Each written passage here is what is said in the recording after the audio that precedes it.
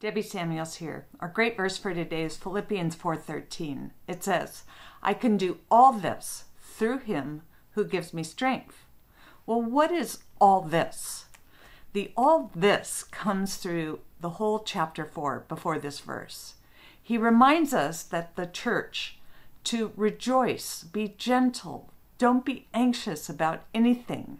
In every situation, be thankful and pray. Present your request to God, and he will give you peace.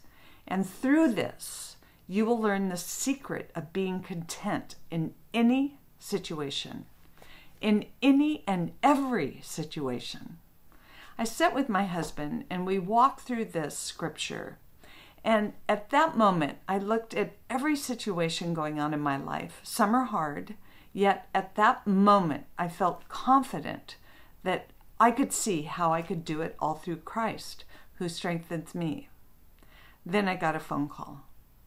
A close relative had a friend from church just going through an extremely painful situation of loss. She had a babysitter watching her 1- and 3-year-old, and the babysitter left them alone in the bathtub for very briefly. When she came back, though, the younger one had drowned. He was put on life support, yet had no hope of survival. The pain of this story threw me into an inner struggle of this passage, of how they could have strength in this situation. The loss and the pain, how can she find thankfulness and not feel anxious? And how can she experience the peace of God that transcends all understanding? As a mom and a grandmother, I felt the pain so deeply. I could not see how to get from this type of pain to his peace.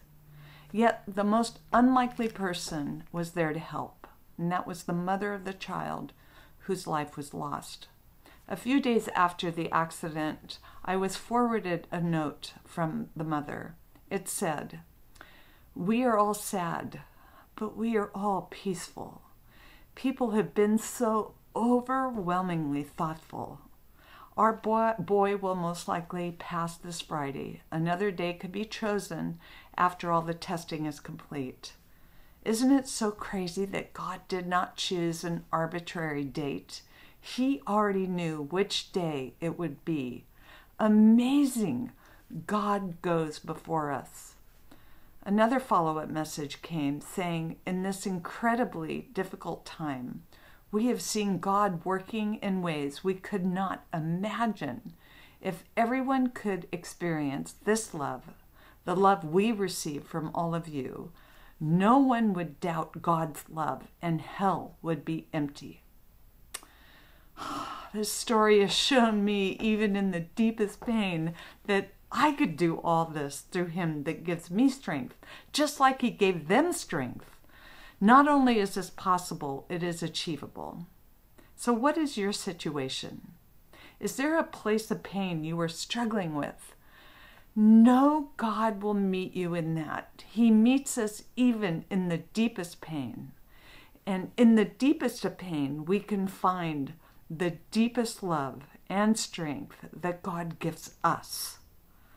So know that his strength can get us through any situation. God bless you today.